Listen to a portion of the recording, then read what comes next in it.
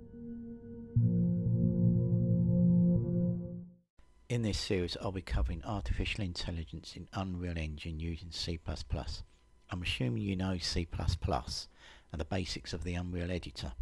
I'll be covering behaviour trees, blackboards, custom behaviour tree tasks and services, and AI controllers, among other things.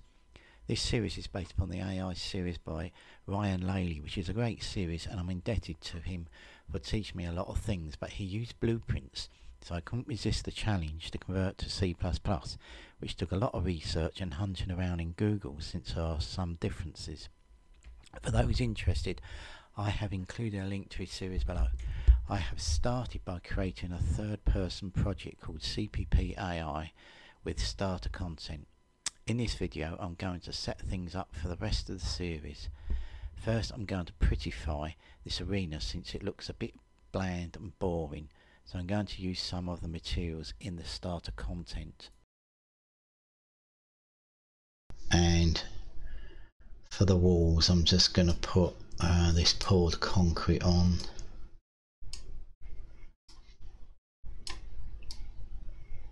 You don't have to do this, of course, it's just me wanting something better to look at. Copper, I think, for the floor, perhaps, and chrome on this raised area.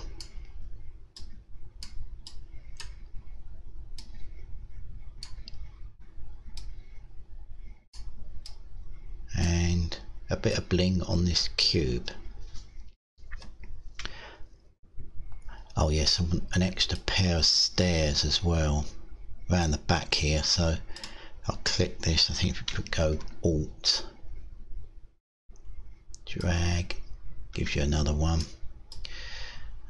So we just position this.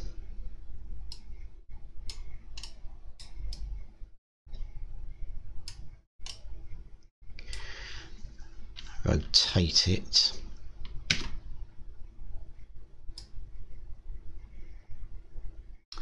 And 90.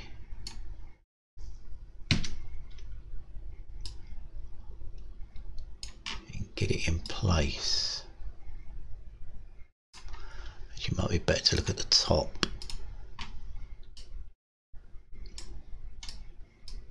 Zoom in a bit. That's fairly good actually. I'll do. Next thing to do is going to make some changes to this third person character, the player character. Save that. First thing is, if you play the game, especially if you've got a gamepad, but even on mouse and keyboard and that, it's very easy to do this sort of thing. So I'm going to limit the camera pitch. I'm also going to change the mesh colour. So we go to the to Visual Studio, and yeah, I don't think it's got a begin play, has it? Which we need.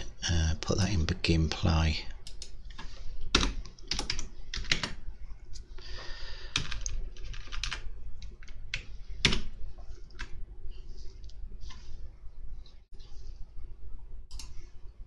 So go to that.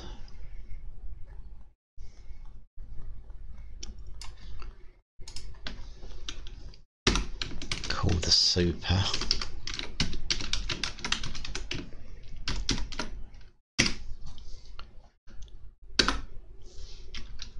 So the first thing we want to do is to limit the camera.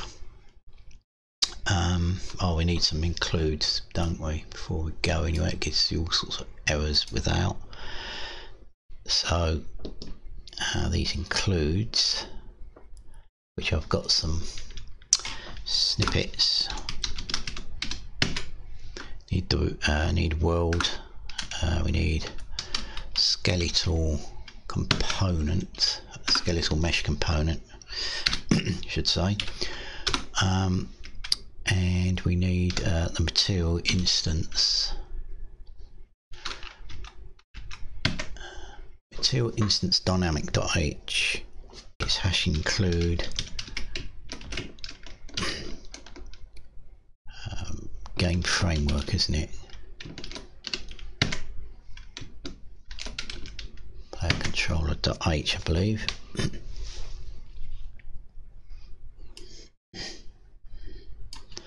Come down here.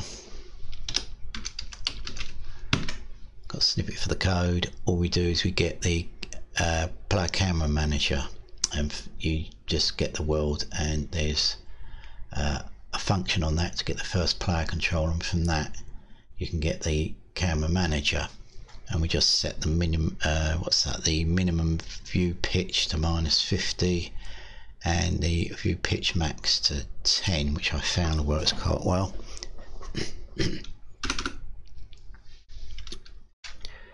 Next thing to do is to change the colour. To get a material instance, which you create from the mesh, in fact from the material of the mesh, and if that was successful, you set its colour. Now this is RGB, isn't it? So make the red 0, that's green. I think I'll make it a green 1. So make the blue 0, leave the alpha and 1, and then we just set that material back onto the mesh. So can't see any errors, so it's time for a little build. Done. Right. So now when we play it, it's green, and I should be limited, yes, on how much I can do the pitch of the camera. Oh, the other thing I'd like to have on this would be an exit button on the gamepad. It's a bit inconvenient having to press escape on a keyboard. So I'm going to add an action mapping to project settings, engine input, action mappings, expand that, so add one. Just call it exit game, and I'll map it to the left face button on the gamepad. Button, there we are, gamepad face button left. Got to do the code for that.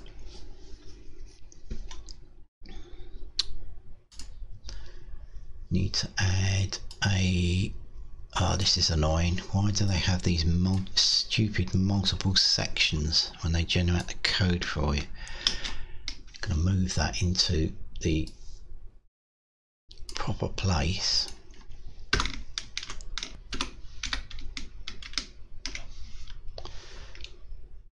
Do a bit of tidying up, not like that.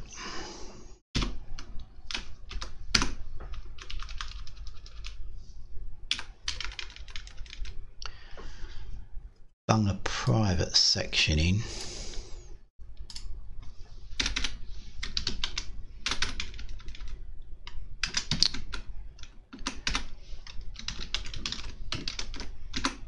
And we need a function for that exit game functionality.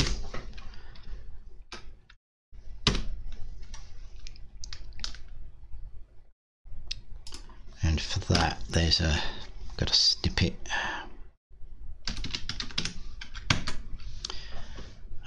Code will exit the game. What's this? Visual Studio acting up. Of course, we have to do the. You have to map it. So.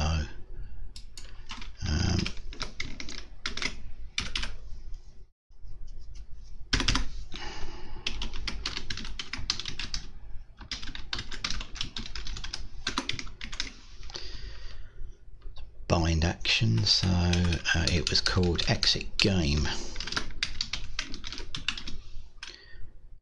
and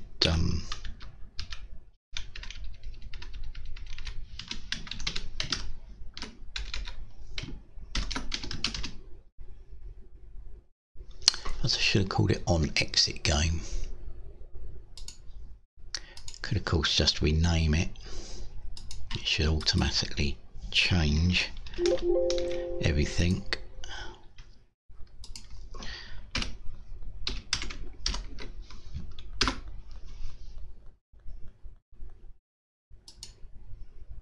Did it do it?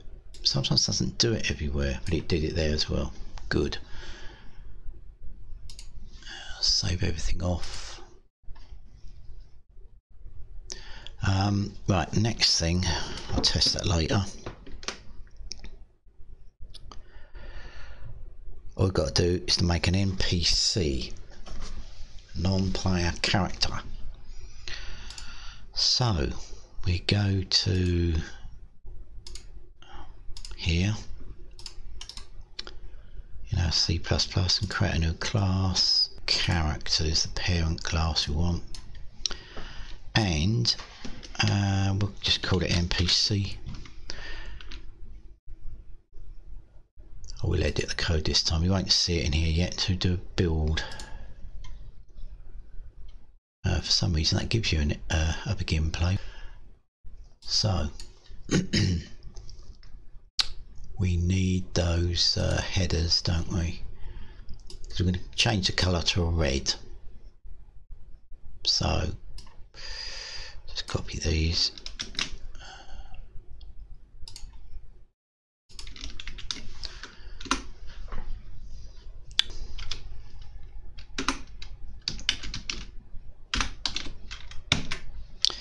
Red, so make the others 0.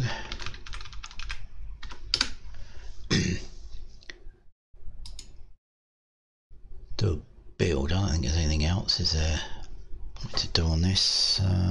Oh yeah, I've got to do a build, then I've got to create a blueprint from it, then add the skeletal mesh and the animation blueprint. Right, so that was successful. Oh yeah, it doesn't automatically update the folder. You have to come out, go back in, and there it is. We need to make a folder. Put our AI stuff in a folder. Just going to call it AI, and then we can do this. So AI.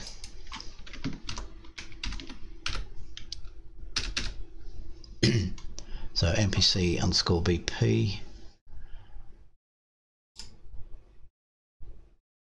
and it opens it up for us, and there's nothing in it, no skeletal mesh or anything. This blue arrow, of course, in case you don't know, just tells you which way is the forward direction for this character.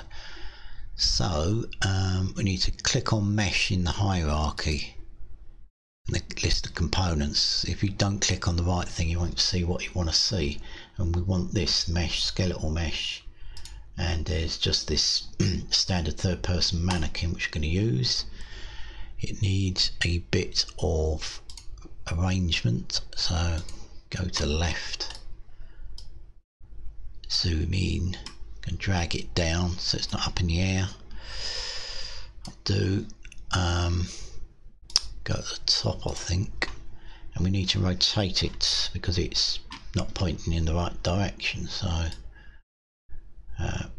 whoops, stick 90 on it so that now should be correct.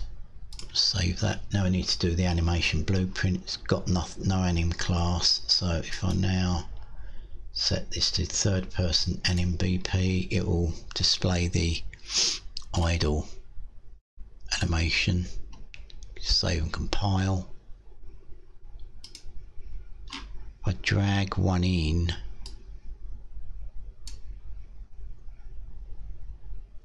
and play, it should just have a red NPC. If I can't do that, yeah, there we are. So let's see if this exit button works, which it does. So that's it for this video. In the next one, I'm actually going to add some functionality to that NPC. Bye for now.